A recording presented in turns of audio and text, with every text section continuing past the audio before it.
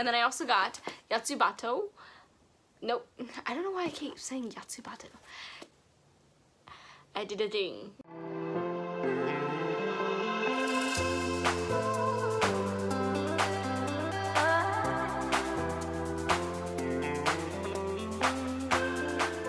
Hey friends, welcome back to my channel, The Awkward Book Nerd. For this video, I'm going to be doing my winter haul for you all. I have a lot of books that I accumulated over November and December of last year, and so I wanted to show you what I got. I think I'm going to split this up into two parts though, because I have a lot of books here and I don't want this video to be super duper long, but we'll see how it goes as I film. So I'm just gonna dive right in and just start talking about these books. First book I have is When the Stars Lead to You by Ronnie Davis. This was my November pick for the Book of the Month YA box. So you may have seen me like talk about this in my November unboxing, but I just wanted to put it in my haul because why not? Next I have Heartstrings and Other Breakable Things by Jacqueline Firkins, and this was also my December pick for the YA Book of the Month box. And I didn't really know much about this, I just knew it was a contemporary, and I wasn't really intrigued by the other books that they had for the month, so I decided to just go with this one. It's like a Mansfield Park retelling, which I think is like I can't remember if that's a Jane Austen book or a Shakespeare book, but it's a retelling of one of those stories, so intrigued. The next book I got was Sarah Normal, number 1, Ghost Town by Phoebe Rivers. I've been trying to get more into middle grade lately, and this series kind of popped into my mind. I love series about like ghost whisperers and like people who can see ghosts. Like it freaks me out, but at the same time I love those stories. So this one really intrigued me and I really wanted to check it out. Plus it's kind of short, so I was like, why not? So eventually I would like to read this at some point this year, so yeah. Within this haul, I also have some manga that I got from WriteStuffAnime.com. It's become my new obsession because they have really good deals sometimes on just manga and then also on anime. Like I've gotten some really nice deals on some of my favorite animes. I managed to get the first 2 seasons of Haikyuu for $7 each, and I managed to get another series that I loved for $12, so like they have some pretty good deals when it's that time of the year, especially with manga as well. So I have a couple here that I'm gonna show you, and like I have some more later on in this haul that I'll show you. But the first one is Waiting for Spring Volume 2.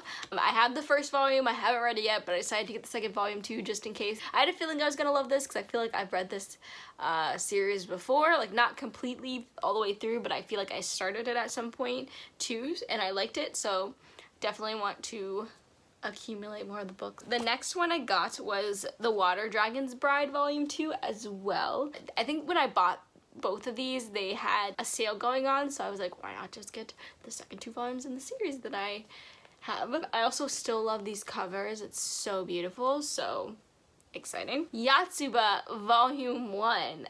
I love this series so much. It's super cute, super slice of life. If you love just like series that aren't too serious but bring you joy, like this is something I do recommend. It's one of my favorites and it brings me joy whenever I read them because it's just like, I don't know, so like slow paced but like in a good way, if that makes sense, where you're just kind of like following along in the story and you just want good things to happen to the characters. So definitely love this one. Right, the next book that I grabbed was I Wish You All the Best by Mason Deaver. I read this in December, so I've already read it, gave it 5 out of 5 stars, I believe. But I picked this up for a readathon I was doing, and I ended up failing that readathon. But I'm glad I still picked this up because I was in the mood to read it anyways. Next book I grabbed was Unite Me by Tahara Mafi, which is the Shatter Me novellas. It's the first 2 novellas wrapped in one book. And I grabbed this because I wanted to read this before I started Unite Me and all that jazz, so hello. The next book I grabbed was probably presumptuous of me to like grab it, especially because I didn't get the second one, but let me just show you, and then I'll explain my thought process. So the next book I grabbed was Dark Dawn by J. Kristoff. So I have Nevernight. I was given Nevernight as a gift. I don't have the second one, but I bought Dark Dawn. And my reasoning is because my store, my Barnes & Noble, had first signed editions. And I was like, when am I gonna get a first signed edition ever again? And what if they run out before, like, I don't know when I'm gonna be able to read Nevernight, so when are they, like, what if they run out of these copies? And then I don't have the chance to get this again. So I grabbed it. Again, I don't know where, like, why my brain had all of this process, but it did, and so I bought it. Don't have the second one, but I have the third one. Also, I'm like, my first, like, Nevernight copies in paperback, and this one's hardcover, so it might annoy me a little bit, but at this point, I don't care. It's cool. I like that it's a first edition, and here, I can show you where he signed it. I don't know if you can see that, but right there in pen, so I did a thing. Alright, the next book I grabbed was Children of Virtue and Vengeance by Tomi Adeyemi. I made sure that I grabbed this the day that it came out at my store, partially because I was there and I was already shelving, so I just grabbed a copy and made sure to buy it before I left, but also because I really wanted this copy because it's so beautiful. I love the blue. Like, I love how the first book was brown and this one's like this bluish color. It's super pretty. But I enjoyed Children of Blood and Bone, and so I'm intrigued to see what happens in this one. I'm a little nervous because, again, it's kind of short. Like, not that a good book, like a good story can't happen in a short book, but compared to the first one, it was really big, so I'm a little nervous. I'm also still nervous because just like the ending of the first one was just crazy, so I don't know what's gonna happen in this one. I don't even know what I want to happen. Like, usually if I'm in like a series or a trilogy or whatever, I know what I want to happen throughout the rest of the books.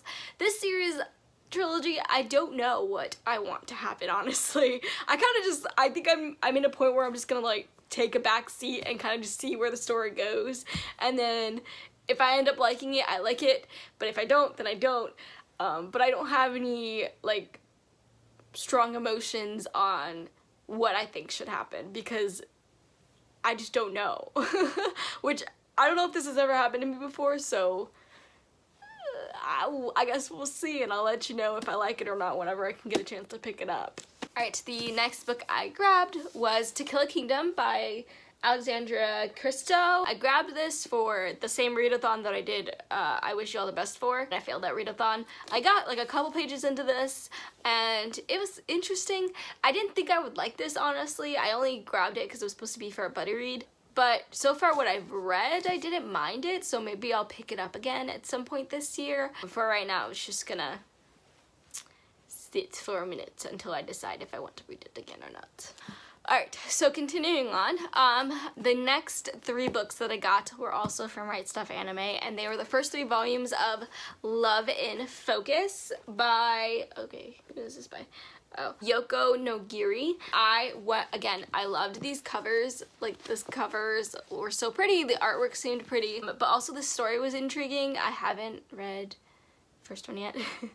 But the other 2 were on sale, so I was like, why not just get them now while they're in a bundle and then read them? And I think I'm gonna like this, honestly. I'm not very, like, I am picky with manga, but I'm not, like, if I know I'm gonna like something, it's rare for me to not like it, so I figured I definitely think I'm gonna like this one, especially because she has the hobby of photography, and there's a childhood friend, and then there's a guy, so I was like, okay, we're gonna like this. And the next one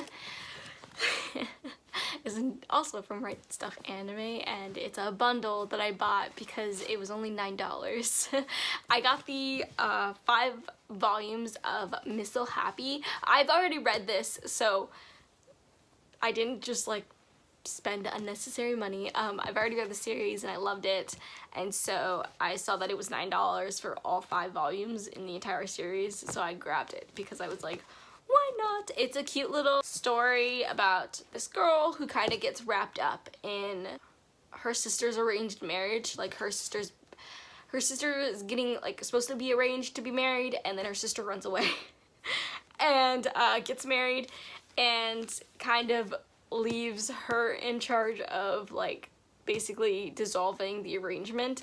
And I forget all the details, but somehow she ends up accidentally living with the guy, and it's just shenanigans from there, but I thought it was super cute, so I was like, yes, I'll totally grab this. And I'm trying to like accumulate a good like manga collection of series that I know I love, so like this is a good start. So that's all I have for this haul. Stay tuned for my part 2 coming soon.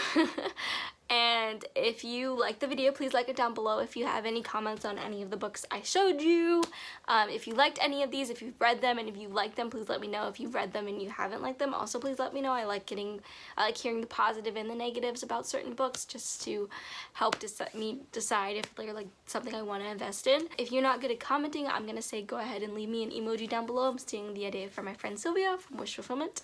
And if you want to keep seeing more videos from me, please subscribe down below. And if you want to follow me on any of my social medias, they're all linked down below. I have Twitter, that's the one I'm most interactive on, so definitely follow me there. And if you want to get notified for when I upload more videos, please hit that bell button down below. You are all sunflowers in a world full of weeds.